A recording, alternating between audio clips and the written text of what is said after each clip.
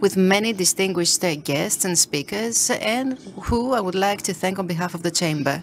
I would like to thank the sponsors of our conference, the big sponsors, Ernst & Young, Deloitte, PwC, and Crow, the supporters Grant Thornton, Orthologismos Stavropoulos and Partners, and Zepos Yiannopoulos, the supporting companies AS Network, Dilarakis and Associates, Eubank, MDMA, Hellenic Petroleum, Kyriakidis, Georgopoulos, Kleman, Papastratos, Pfizer, and Becris.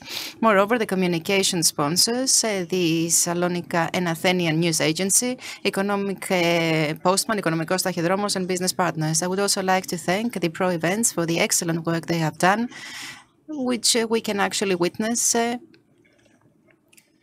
today, but also we did yesterday. I would like to thank all of you for honoring us with your presence, either in person or online.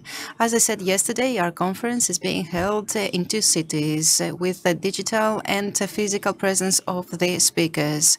And this is achieved thanks to technology. And as I did yesterday, so I would like to say today to the speakers that they need to observe the times given to them.